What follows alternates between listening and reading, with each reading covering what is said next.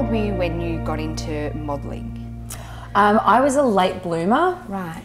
21. Oh God, you were over the hill. I know, well, because I went the non-traditional route. I actually went and got an education. I did 3 years at university up at Griffith University in Brisbane doing graphic design. And I'd done a year of study in Melbourne at a TAFE college as well. But I'd always wanted to get into that. There'd always been that desire to do it. And really it came out of, I needed to pay for materials, needed to pay for school fees. So it was the job that I did to earn some income on the side, doing little kind of like nightclub fashion parades and shopping mall and food court fashion parades, all that really glamorous stuff. But back then it was paying like $80 a show, which was huge. Yeah, right. And that paid for my food and stuff, and those sorts of things became more and more available to me, and I was enjoying it. And then bigger clients were saying, well, we'd love you to do these shows, do you want to travel? And so it just kind of, and I got a taste for the money, and there was the potential to travel and to come to Sydney. And then... And what is the reality of the modelling world? Is it I look at it and go, oh, how glamorous. You get to travel to these exotic beaches. That's a reality. Yeah. That is a reality. All of those things that people say, oh, you're so lucky you get to do. Yeah, you get to.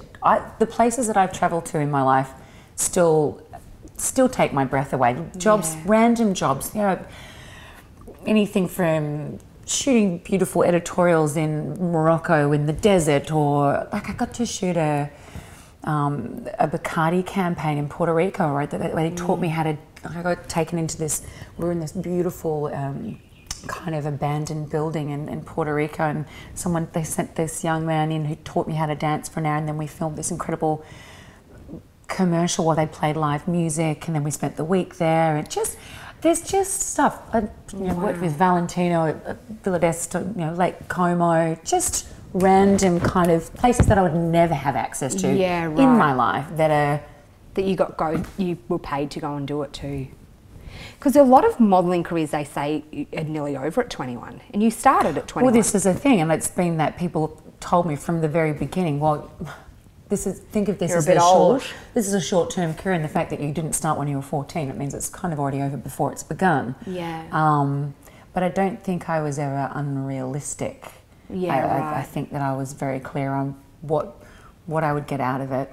I knew that there was a financial reward involved. Yeah. I knew that there was, for me creatively, there was some really great opportunities to work with some of the creative teams that work in terms of stylists and fashion directors and photographers and things like that.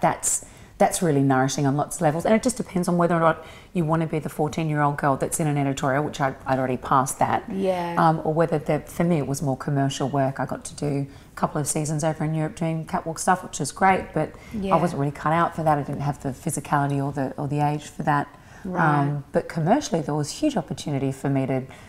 And I was a catalogue queen, I was doing all the bad poses and the worst gear over in Germany, but great money. Totally. And maybe a blessing in a lot of ways that it did happen a bit later for you, because I think, young girls getting thrust into the spotlight like that and having so much emphasis on your looks and your body can be really dangerous too. Definitely. It can still be dangerous when you enter it at 21, or even if I started it when I'm 30. I don't think that you can escape the dangers of the constant scrutiny and the fact that you're exposed to all sorts of unsavoury types, as you are in lots of other businesses. But